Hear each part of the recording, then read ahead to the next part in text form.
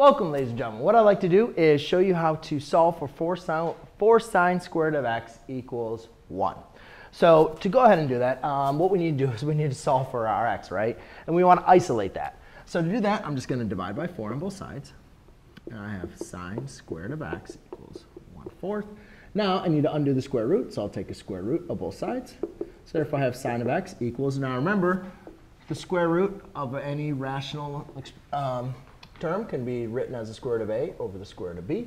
So this is equal to the square root of 1 over the square root of 4. Square root of 1 is just 1. Square root of 4 is equal to 2. So I have the sine of x is equal to 1/2. So now, to determine our solutions of for what angle is the sine of whatever that angle we're looking for equal to 1/2. So to do that, we go to our lovely unit circle. And we just go ahead and look at the first quadrant.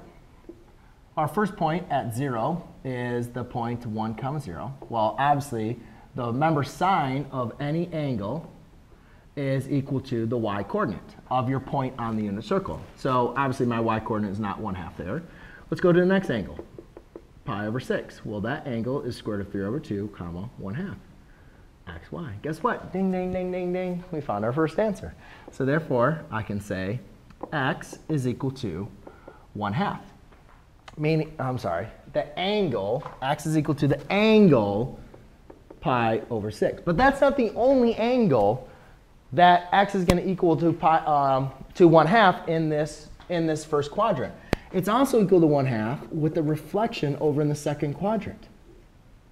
That angle. Why? Because this angle, which is 5 pi over 6, has a point of negative square root of 3 over 2, 1/2. xy. Okay, so now we have actually two solutions between 0 and 2 pi. However, what we're trying to do is determine all of the solutions. So therefore, I need to determine, well, how am I going to determine all my solutions? Now remember, when we found coterminal angles allow us to determine multiple revolutions just by adding 2 pi. So if here by pi over 6, if I add 2 pi over here, I'm going to get back to that same angle, right? And so it's going to be another solution. So all I need to do is just add 2 pi n plus 2 pi n. So there you go, ladies and gentlemen. That is how you determine all of the solutions for your trigonometric equation. Thanks.